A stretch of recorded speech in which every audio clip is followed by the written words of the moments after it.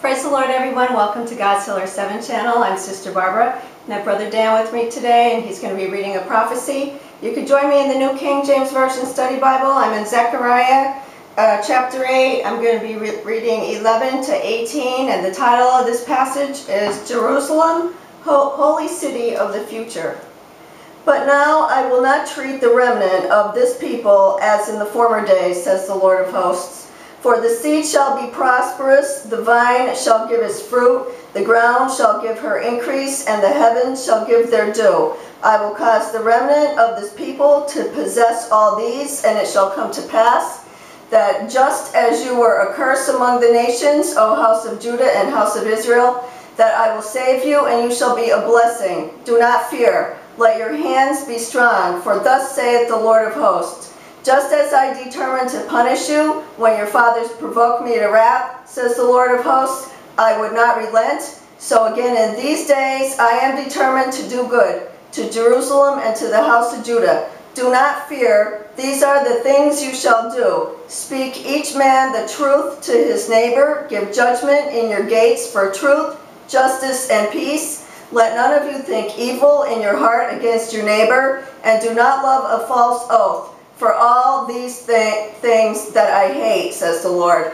Then when the word of the Lord of hosts came to me, saying, Thus says the Lord of hosts, the fast of the 4th month, the fast of the 5th, the fast of the 7th, and the fast of the 10th shall be joy and gladness and cheerful feasts for the house of Judah. Therefore love, truth, and peace.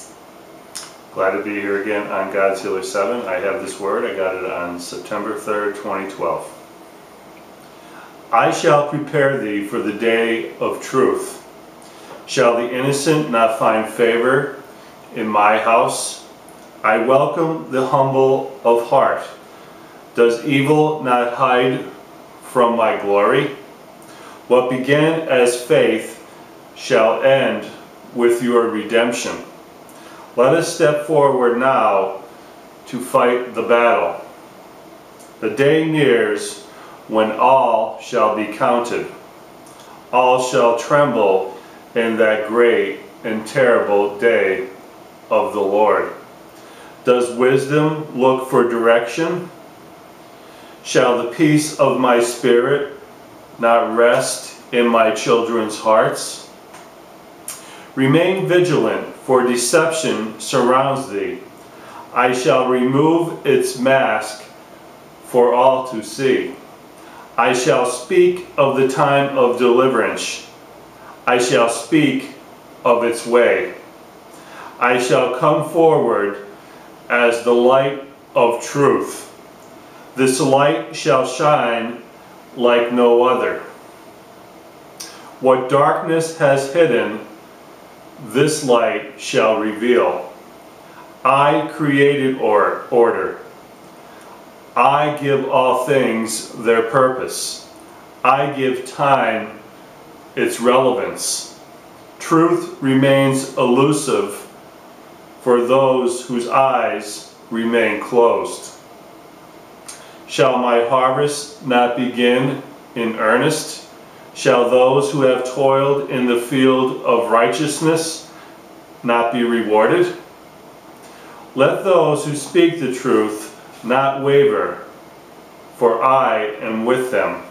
Shall I not offer thee now the peace of my spirit?